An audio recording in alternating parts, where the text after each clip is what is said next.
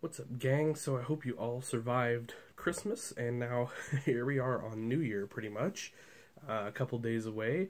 And, I don't do a whole lot of reviews of these sort of bone stock ertl tractors, and I thought, we ought to take a look at these, because especially the 620 quad track, ertl is, they've done a nice job on this tractor. There's a lot of detail here, not a lot of money involved, so let's just jump right in and take a closer look. So this tractor is going to run you, let's call it 10 to 20 bucks, depending on where you buy it. Now, if you go to like your farm and home supply, tractor supply, or whatever, it's going to be on the higher end. Probably at your dealer as well, it's going to be on the higher end. But if you go to a toy show, you can definitely get these like 10, 12 bucks in that neighborhood. So anyway. So, like I said, this is the 620. Now, I feel like where this gets let down to some extent is this decal. The 620 decal, you can just see it's just a sticker that they've stuck on there. And that always is a little disappointing to me.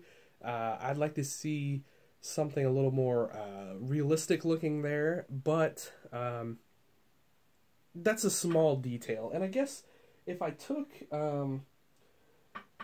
If I grabbed a cat from SpecCast, see how they do their decals? How there's not like this big overlap with the decal and not a giant border and all that stuff. I feel like that, if ertl could do that, that would really take this to the next level. Now, I don't want to knock too hard on ertl here, though, because this is a really nice tractor. So we get toolboxes up front here, and we do get some decent-looking decals for the front of this tractor. Come on, camera. Yeah, there we go. Check that out. Now, that Case IH logo is very nice and crisp up front.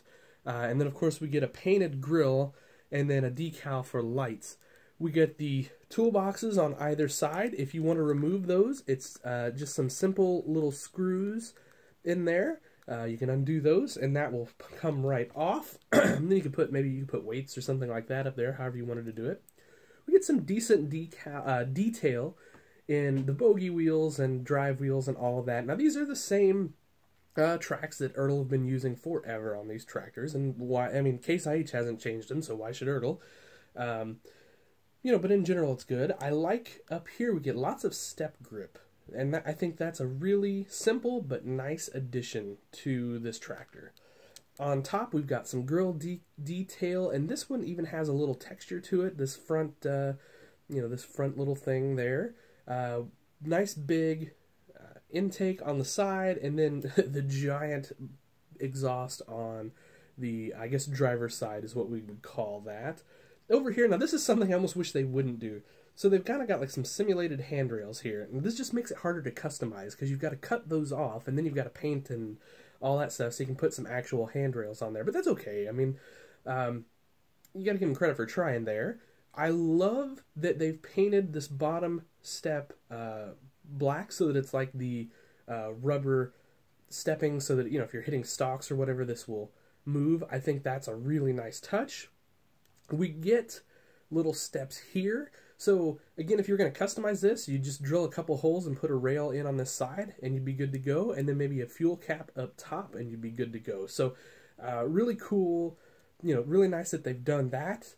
You can actually see some of the detail in here. On a real quad track, when you turn, the ladder turns with you. That way it doesn't get into the tracks. Now, this doesn't do that, but it's got the arm and everything for that, so that's some nice detail. I think while we're here and we've got a look, let's check inside the cab. Flat disc steering wheel. Come on, ertl. You can do better. We've seen it before. You can do better. Now, this is the premium cab because you get the red leather seats in there. So, that's nice. Articulating joint detail is okay. Nothing fantastic there, but it's okay. So, we'll give them some good credit there, too. Moving around the back, this is where ertl did a really nice job on this tractor, I think. One, really nice work lights, and then up top, we get nice work lights too. Nice SMV sign, and then check this out. All your hydraulic outlets and a PTO shaft with the shield and everything right there. So really well done there from ertl as well. Would love to see more of this on all of their tractors. That's just nicely done, and if you're going to customize, it's one less thing you've got to do. So they painted the hitch black. I guess the real ones maybe are. I'm trying to think of ours. I think our 450 is, our 485 is red. I don't know, but anyway, that's nice. It's a little contrast there, and all of that. So anyway, that's kind of a quick and dirty look at this Case IH 620 quad track from ertl. Really nice little tractor there. Like I said, it's going to cost you in the neighborhood of 10 to 20 bucks, depending on where you're shopping. And all in all, hey, why not? Pretty cool little outfit here. So, all right, guys, that'll do it. Quick, short video today. Thanks for watching. Please give me a like, share, subscribe, all that good stuff. And have a happy new year.